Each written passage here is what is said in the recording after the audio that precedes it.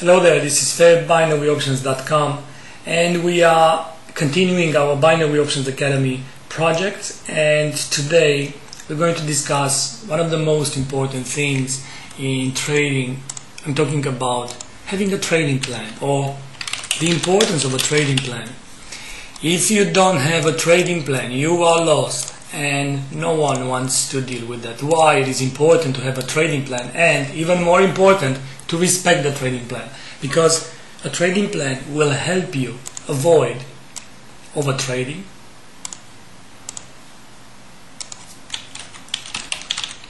so helps avoid overtrading.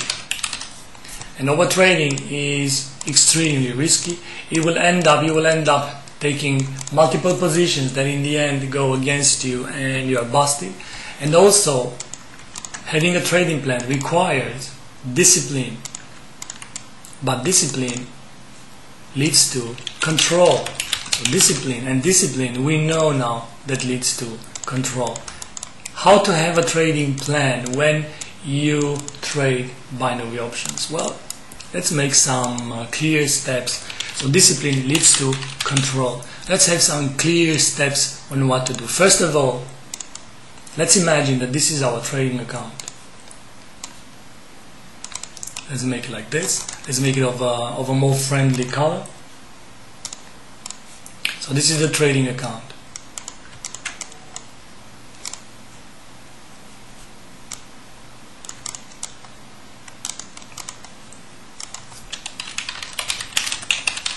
Trading account. Well, if this is the trading account like this, now it doesn't make any sense to go and invest all the money that you have in a trading account in any one option. That is extremely risky.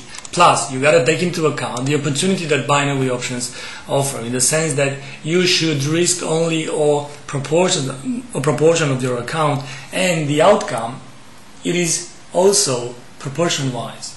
So, let's assume that the account has, I don't know, let's give a fair number.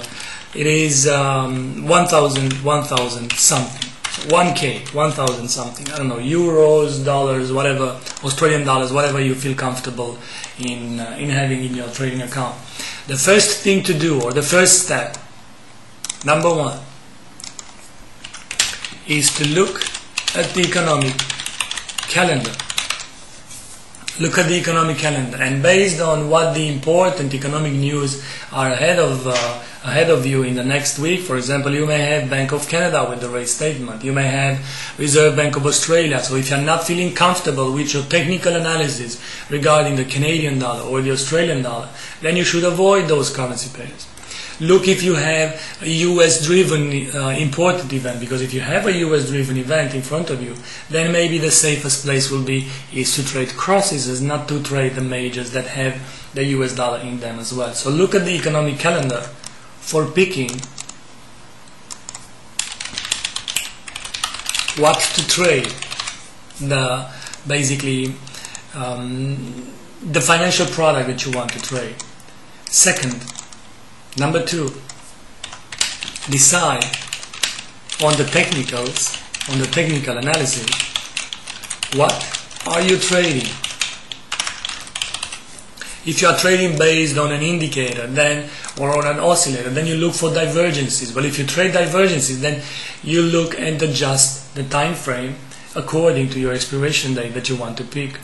For example, if you look at the divergent, or at a divergence that appears on the daily chart, it doesn't make any sense to trade lower time frames or smaller expiration days, because you will guess the direction and you will not simply trade. So decide on the technicals, basically, for adjusting the expiration date.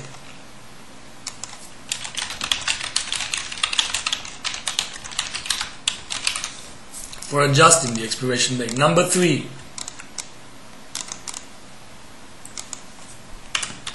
amount to invest each and every week. Again, it doesn't make any sense to invest the whole 1K in 1 week.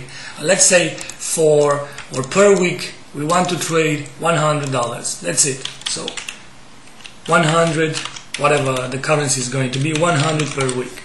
Now, if this is 100 per week and we already made both fundamental and technical analysis, I don't know, Elliott waves or Gartley or whatever the technical analysis is, then you decided to invest this amount of money, $100 or euros or Australian dollars or Canadian dollars, whatever.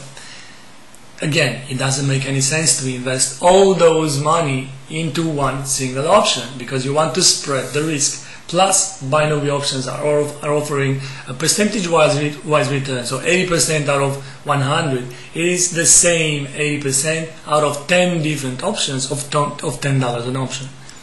We'll give you more details on the second part, so stay tuned here, don't go.